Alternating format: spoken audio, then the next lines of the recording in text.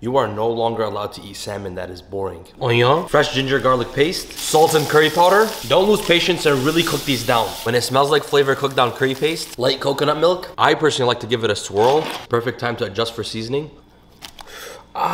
When it lightly argues back, toss in your salmon. Keep in mind it only takes about 10 minutes to cook the salmon.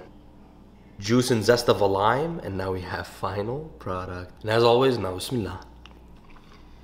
Wow, a bubble bath full of flavor, baby.